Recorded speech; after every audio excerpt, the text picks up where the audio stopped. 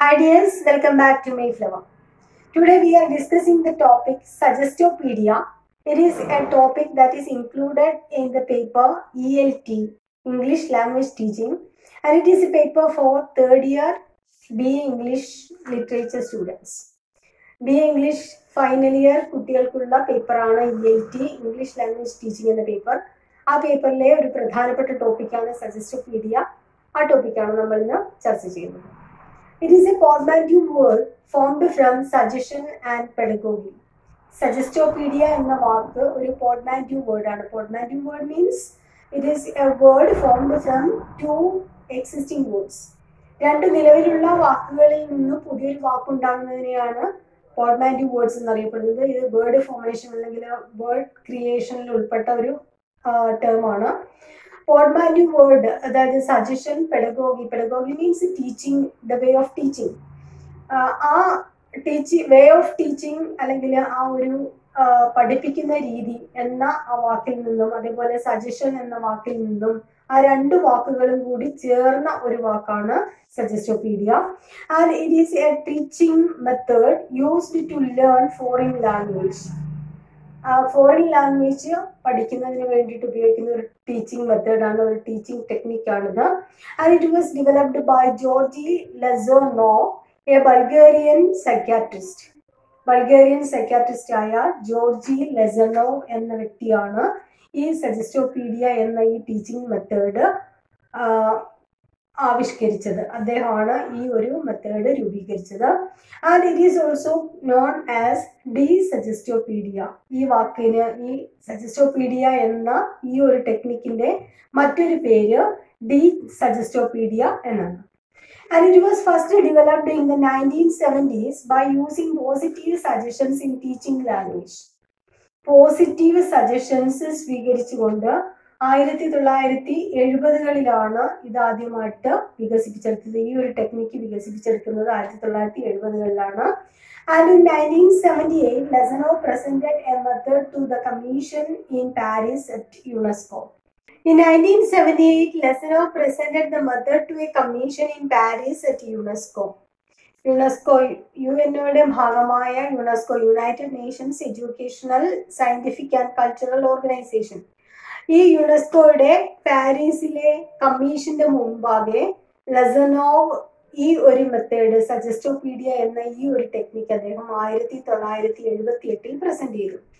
And in 1980, that is 2 years after the presentation, UNESCO issued their final report with various mixed views on the theory, and also the report affirmed Suggestopedia as a language learning technique for the second language speakers, but the report got criticism too.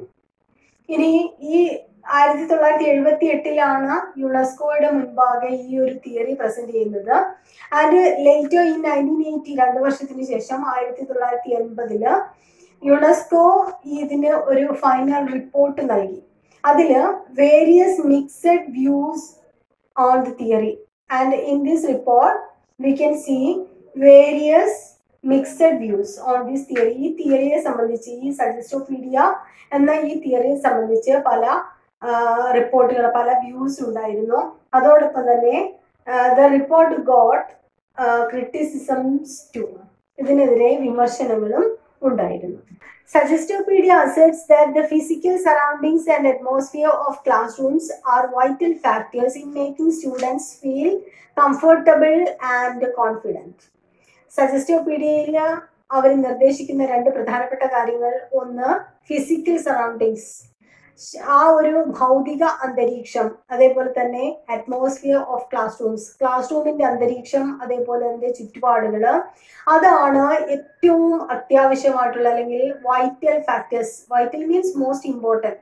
ഏറ്റവും പ്രധാനപ്പെട്ട 2 കാര്യങ്ങളാണ് physical surroundings and also the atmosphere of class rooms.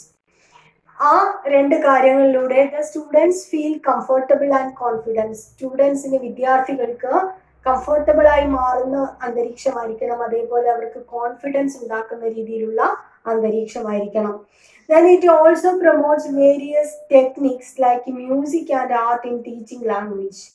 അതോടൊപ്പം തന്നെ ഈ സജസ്റ്റോപീഡിയയിൽ അവർ നിർദ്ദേശിക്കുന്നത് the role of art and music, സംഗീതത്തിനും കലയ്ക്കുമുള്ള പ്രാധാന്യം, ആ ഒരു ആവശ്യം അല്ലെങ്കിൽ ആ ഒരു നിർദ്ദേശം കൂടി സജസ്റ്റോപീഡിയയിൽ അവര് നിർദ്ദേശിക്കുന്നുണ്ട്, അവര് ഉപദേശിക്കുന്നു. Then the pedagogy of Suggestopedia consists of 3 phases: deciphering, concert section and elaboration. ഇത് സാധാരണ ചോദിക്കാറുണ്ട്. What are the 3 phases in Suggestopedia? What is Suggestopedia and what are the factors in Suggestopedia എന്ന ആ ഒരു ക്വസ്റ്റ്യൻ ചോദിക്കാറുണ്ട്. ഇതിൽ പ്രത്യേകിച്ചിട്ട് എടുത്ത് ചോദിക്കുന്ന ഭാഗമാണിത്. What are the 3 phases in Suggestopedia? First one, deciphering. Deciphering means in this section the teacher introduces some written or spoken content, and in most material the foreign language text on the left hand of the page and a translation on the right half. ഈ first section ഡെസിഫറിംഗ് എന്ന section ആണ്. ഈ സെക്ഷനിൽ the teacher gives a written and spoken content to the students. കുറച്ച് കണ്ടന്റുകൾ, അത് എഴുതിയതാകാം അല്ലെങ്കിൽ പറയുന്നതാകാം, അങ്ങനെയുള്ള കുറച്ച് കണ്ടന്റ്സ് ടീച്ചർ കൊടുക്കുന്നു. ഇനി അതോടൊപ്പം തന്നെ ചില മെറ്റീരിയലുകൾ കാണാൻ സാധിക്കുന്നത് ലെഫ്റ്റ് പാർട്ടിൽ ആ ഒരു ഫോറിൻ ലാംഗ്വേജിൽ കൊടുത്തിരിക്കുന്ന ഭാഗം, അതിന്റെ ട്രാൻസ്ലേഷൻ റൈറ്റ് സൈഡിൽ നമുക്ക് കാണാൻ സാധിക്കും. ഇതാണ് first part, first phase ഡെസിഫറിംഗ്. Then the next part is concert section. Second phase concert section ആണ്. And it consist of active and passive section. ഇത് ആക്റ്റീവ് ആൻഡ് പാസീവ് സെക്ഷൻ ആണ്. And in the active section the teacher reads the text at a normal speed and the students follow it. രണ്ട് ഭാഗം concert സെക്ഷനിൽ passive സെക്ഷനും ഉണ്ട്, active section ഉണ്ട്. ഇതിൽ active സെക്ഷനിൽ teacher reads some part in normal speed, normal സ്പീഡിൽ വായിക്കുന്നു, and the students follow it. സദാ സ്പീഡിൽ വായിക്കുമ്പോൾ കുട്ടികൾക്ക് മനസ്സിലാകുന്ന രീതിയിൽ നോർമൽ സ്പീഡിൽ ആക്റ്റീവ് സെക്ഷനിൽ ടീച്ചർ വായിക്കുന്നു. And in the passive section the students relax and listen to the teacher reading the text. Passive സെക്ഷനിൽ കുട്ടികൾ വളരെ പാസീവായിട്ടാണ് ഇരിക്കുന്നത്, ടീച്ചർ വായിച്ചു പോകുന്നു. അതിൽ സ്റ്റുഡൻസ് വളരെ റിലാക്സ്ഡ് ആയിട്ട് ഇത് കേട്ടുകൊണ്ടേയിരിക്കുന്നു. Then direct music is also played in the background. ഇതിന്റെ ഈ ഒരു സെക്ഷനിൽ കൺസേർട്ട് സെക്ഷനിൽ ടീച്ചർ താളത്തിൽ വായിക്കുന്നു, ആ വായിക്കുന്നതിനോടൊപ്പം തന്നെ മ്യൂസിക് ബാക്ക്ഗ്രൗണ്ടിൽ പ്ലേ ചെയ്യുന്നു. ഇത് കുട്ടികൾ വളരെ റിലാക്സ്ഡ് ആയിട്ട് കേൾക്കുന്നു. ഇതാണ് second section. The third section is elaboration, and the students express what they learned through acting, songs and games. Next section, last section, 3 phases ആണെന്ന് പറഞ്ഞു. മൂന്നാമത്തെ ഫേസ് ആണ് elaboration. Elaboration means elaborating in detail, വിശദീകരിച്ച് പറയുക. ഇതിൽ the students express what they learned, അവരെന്താണ് പഠിച്ചത്. ഇപ്പോൾ ടീച്ചർ വായിച്ചത്, അതേപോലെ ഈ ഫസ്റ്റ് രണ്ട് സെക്ഷൻസ് ഉണ്ടായിരുന്നു, അതിൽ നിന്നൊക്കെ ഈ കണ്ടന്റ് കൊടുത്തു. ആ കണ്ടന്റ് കൊടുത്തതിന് ശേഷം ടീച്ചർ നോർമൽ സ്പീഡിൽ വായിച്ചു. അതിനുശേഷം മ്യൂസിക്കിന്റെ സഹായത്തോടു കൂടി മ്യൂസിക് ബാക്ക്ഗ്രൗണ്ടിൽ പ്ലേ ചെയ്തിട്ട് തന്നെ ടീച്ചർ പിന്നെയും വായിക്കുന്നു. ഇതിൽ നിന്നൊക്കെ എന്താണ് അവർക്ക് മനസ്സിലായത് എന്നുള്ള കാര്യം കുട്ടികൾ വിവരിക്കുന്നു. അതെങ്ങനെയാണ്? Through acting, songs and games, പാട്ടുകളിലൂടെ, ഗെയിംസിലൂടെ, അതേപോലെ തന്നെ ആക്ഷൻസ് കാണിച്ചിട്ട് ആക്ടിങ്ങിലൂടെയൊക്കെ അവർക്ക് മനസ്സിലായ കാര്യങ്ങൾ വെളിപ്പെടുത്തുന്നു. ആ സെക്ഷനാണ് മൂന്നാമത്തേത്. Then the fourth section, production is also used. ചില സ്ഥലങ്ങളിൽ അല്ലെങ്കിൽ അത് നെസസറി അല്ല. In the fourth section, that is production, the students speak spontaneously and interact in the target language without interruption or correction. നാലാമത്തെ ഫേസ് ആണ് production എന്ന face. ഈ face അത് അത്ര നെസസറി അല്ല, അത്യാവശ്യമല്ല, ഒരു ഭാഗമല്ല.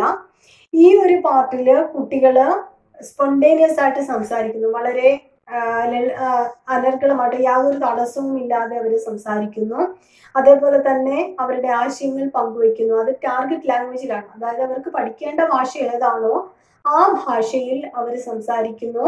വിതൗട്ട് കറക്ഷൻ ഓർ ഇന്ററപ്ഷൻ, യാതൊരു തടസ്സവും ഇല്ലാതെ ഗ്രാമാറ്റിക്കൽ മിസ്റ്റേക്സ് ഉണ്ടാകും, അതൊന്നും പരിഗണിക്കാതെ അവര് സംസാരിക്കുന്നു, അവരുടേതായ ആശയങ്ങൾ കൈമാറുന്നു. അതിൽ ഒരുപാട് തെറ്റുകൾ ഉണ്ടാകും, പക്ഷെ ആ തെറ്റുകളെ കുറിച്ച് അവർ ബോധവാന്മാരാകുന്നില്ല. ആ തെറ്റുകൾ അവരെ അവഗണിച്ചുകൊണ്ട് അവര് സംസാരിക്കുന്നു. ഈ നാലാമത്തെ ഫേസിൽ അതിനെയാണ് പ്രൊഡക്ഷൻ എന്ന് പറയുന്നത്. Then Lezonov asserts that teachers should act as partners to the students by participating in activities such as games and songs in the natural way. ഇനി ലെസനോവ് പറയുന്നത്, നമ്മൾ പറഞ്ഞു ലെസനോവ് ആണ് ഈ ഒരു തിയറി പ്രപ്പോസ് ചെയ്തത്, അത് അദ്ദേഹമാണ് ഈ ഒരു തിയറിയുടെ ഉപദേഷ്ടാവ്. അപ്പൊ അദ്ദേഹം പറയുന്നത് ഇതിൽ പങ്കെടുക്കുന്ന ടീച്ചറുടെ റോള് ഒരു പാർട്ട്ണറുടെ റോളായിരിക്കണം. ഈ കുട്ടികളോടൊപ്പം ചേർന്ന് ഒരു ടീച്ചർ എന്ന നിലയിൽ മാറി നിൽക്കാതെ ഒരു പാർട്ട്ണറായിട്ട് അവരുടെ കൂടെ കൂടണം. എന്നിട്ട് എന്ത് ചെയ്യണം? ബൈ പാർട്ടിസിപ്പേറ്റിംഗ് ഇൻ ആക്ടിവിറ്റീസ്, ആ കുട്ടികൾ പങ്കെടുക്കുന്ന എല്ലാ ആക്ടിവിറ്റീസിലും പ്രവർത്തനങ്ങളിലും പങ്കെടുക്കണം. ആ പ്രവർത്തനങ്ങളിൽ such as games and songs, കുട്ടികൾ അവരുടെ ആശയങ്ങൾ വ്യക്തമാക്കുന്നത് ഗെയിംസിലൂടെയും സോങ്സിലൂടെയുമാണ്. ആ പ്രവർത്തനങ്ങളിൽ ടീച്ചർ പങ്കാളിയാകണം. ഇനി നാച്ചുറൽ വേ, വളരെ നാച്ചുറലായ രീതിയിൽ, വളരെ ഒറിജിനൽ രീതിയിൽ ടീച്ചറും അവരുടെ കൂടെ ഒരു കളിക്കൂട്ടുകാരായിട്ട് തന്നെ ടീച്ചറും പങ്കാളികളായിക്കൊണ്ട് മുന്നോട്ടേക്ക് പോകുന്ന ഒരു രീതിയാണ് സജസ്റ്റോപീഡിയ. And it is A pseudo science and claimed that it can impart better health and intellectual abilities in the learners. ഈ ഒരു സജസ്റ്റോപീഡിയ എന്നത് ഒരു സ്യൂഡോ സയൻസ് ആണ്, ഒരു ശാസ്ത്രമാണ്. അതിന്റെ പ്രത്യേകത എന്ന് പറയുന്നത്, അതിന്റെ ആ ഒരു അവകാശവാദം, അത് വാദിക്കുന്നത് it can impart better health, നല്ല ആരോഗ്യം പ്രദാനം ചെയ്യാൻ കഴിയും, അതേപോലെ തന്നെ intellectual abilities in students or learners. ഈ സജസ്റ്റോപീഡിയയിലൂടെ ആ ഒരു ടെക്നിക്ക് ഉപയോഗിക്കുന്നതിലൂടെ നല്ല ആരോഗ്യം എന്ന് പറയുന്നത് ഗെയിംസിലൊക്കെ പങ്കെടുക്കുന്ന സമയത്ത് നല്ല ആരോഗ്യം ഉണ്ടാകും, അതേപോലെ ആക്ടിങ് നടത്തുന്ന സമയത്ത്, അതേപോലെ തന്നെ ഇന്റലക്ച്വൽ എബിലിറ്റീസ് ഉണ്ടാകും, അവർക്ക് ക്രിയേറ്റീവ് പവർ, തിങ്കിങ് കപ്പാസിറ്റി, അവർക്ക് ചിന്തിക്കാനുള്ള കഴിവുണ്ടാകുന്നതിലൂടെ അവരുടെ ഇന്റലക്ച്വൽ എബിലിറ്റീസ് വർദ്ധിക്കും, അല്ലെങ്കിൽ ആ ഒരു കഴിവുകൾ കൂടും. നേരത്തെ നമ്മൾ പറഞ്ഞു ബാക്ക്ഗ്രൗണ്ട്, അതേപോലെ തന്നെ ക്ലാസ് റൂം അറ്റ്മോസ്ഫിയർ, അതേപോലെ physical surroundings, these are the 2 vital factors in സജസ്റ്റോപീഡിയ. ഏറ്റവും അത്യാവശ്യമായിട്ടുള്ള അല്ലെങ്കിൽ ഏറ്റവും കൂടുതൽ പ്രാധാന്യം അർഹിക്കുന്ന 2 കാര്യങ്ങളാണ് ക്ലാസ് റൂം അറ്റ്മോസ്ഫിയർ, അതേപോലെ തന്നെ ഫിസിക്കൽ സറൗണ്ടിങ്സ്. ഈ 2 പ്രവർത്തനങ്ങൾ, ഈ 2 ഫാക്ടേഴ്സ് കിട്ടുന്നതിലൂടെ കുട്ടികൾ അവരുടേതായ തനതായ രീതിയിൽ അവരുടെ ആശയങ്ങൾ വിവരിക്കാൻ തുടങ്ങും. അങ്ങനെ ആശയങ്ങൾ വിവരിക്കുന്ന സമയത്ത് they will improve or they can improve their intellectual abilities and also their health. ഇത് ഇമ്പോർട്ടൻ്റ് ആയിട്ടുള്ള ഒരു ടോപ്പിക്കാണ്. എല്ലാവർക്കും ഇഷ്ടമായെന്ന് വിചാരിക്കുന്നു. Thank you.